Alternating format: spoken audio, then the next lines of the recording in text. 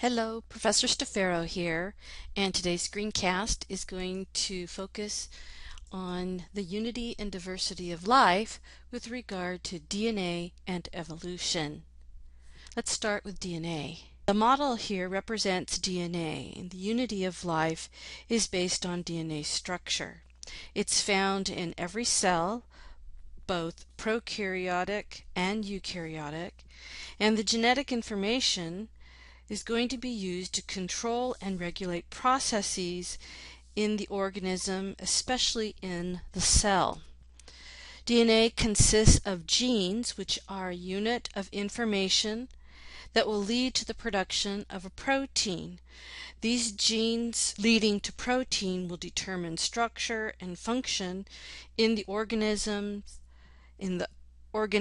organs, tissues, and also the cells. The diversity of life results from different DNA gene sequences. From species to species, in this figure, each color represents DNA's 4 nucleotides, and the codes are barcodes for 4 different species: the honeybee, the bumblebee, the American robin, and the hermit thrush. This is called Barcoding Life, and it is a project using the information from genome projects to identify and differentiate between species.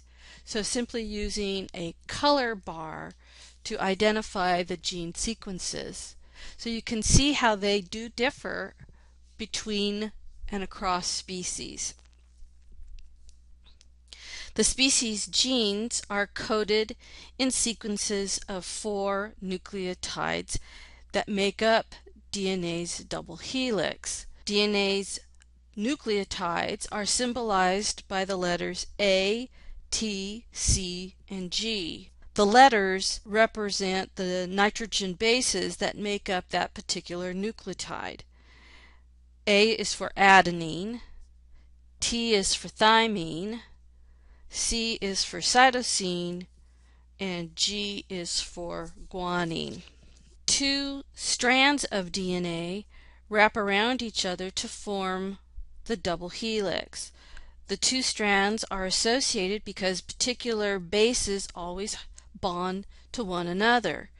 So if you look, you can see that A is always paired to T, adenine to thymine, and C is always paired to G, cytosine to guanine, and these are referred to as base pairs, and their order along the DNA leads to a particular sequence of nucleotides. In summary, the unity of life is due to DNA being the universal genetic material and the 4 nucleotide bases the building blocks that are the same for all organisms. The diversity of life comes from the variation in nucleotide sequences that make up the genes for different organisms. Let's move on to the unity and diversity of evolution.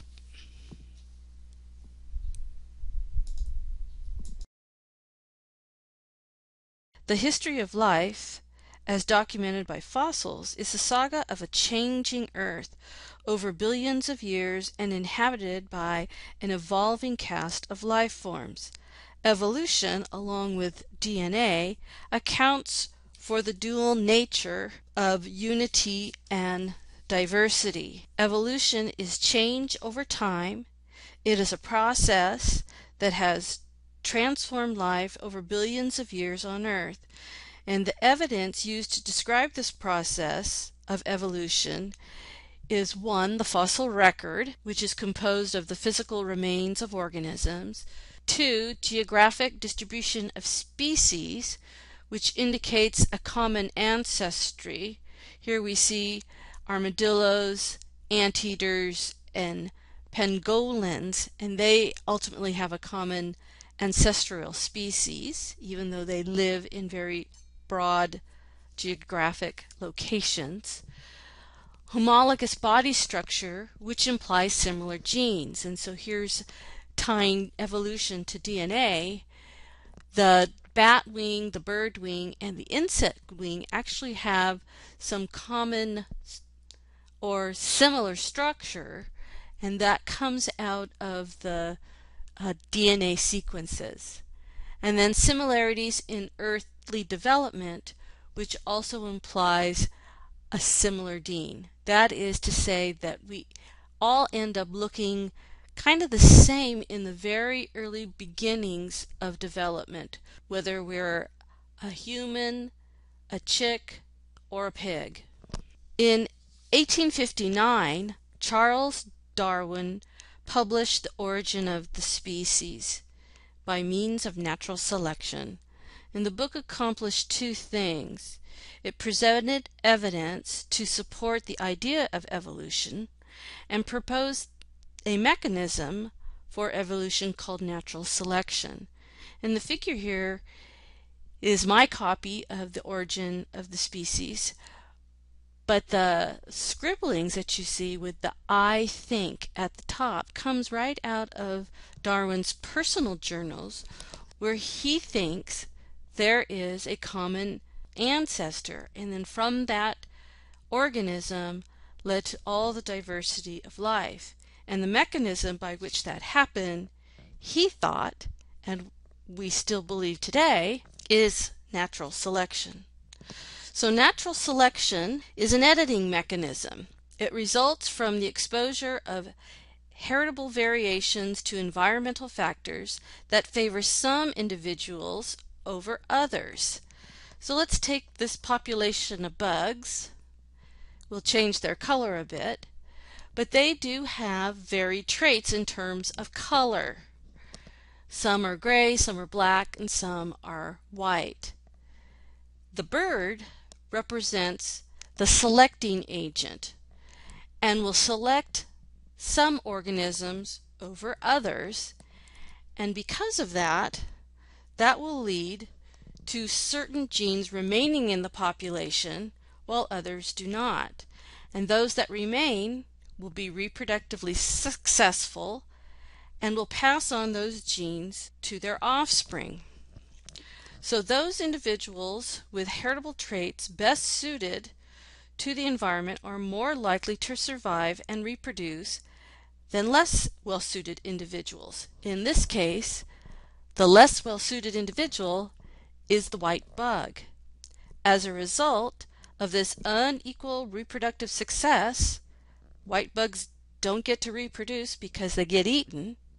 Over many generations, an increasing proportion of individuals will have the advantageous traits. In this case, that's going to be the darker bugs. They get to live, so they pass on their genes. The result will be evolutionary adaptation, the accumulation of favorable traits in a population, right? A group of organisms, not in an individual itself. So Darwin's theory is based upon two big observations.